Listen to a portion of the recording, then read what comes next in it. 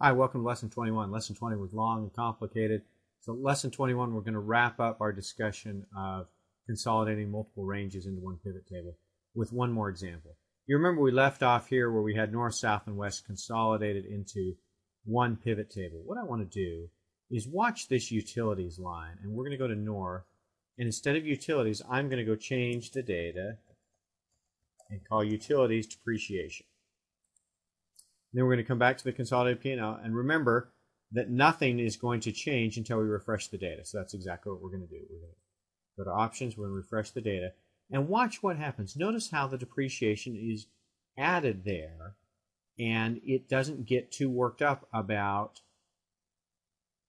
categories that are in one set of data and not the other set or sets of data. You don't have to have everything exactly the same to consolidate. If we pull this, let's move month and division that way.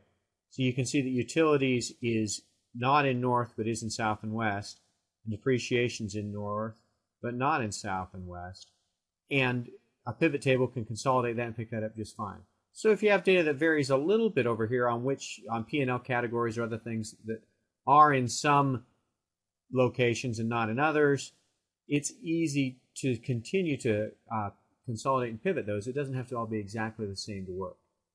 It's just an additional feature that you may find helpful as you try to look for data to consolidate. It's got to be reasonably close, but it doesn't have to be exactly the same data. And you can consolidate and pull pivot tables out of it and get detail all day long. Hope you found that helpful. Thanks for watching.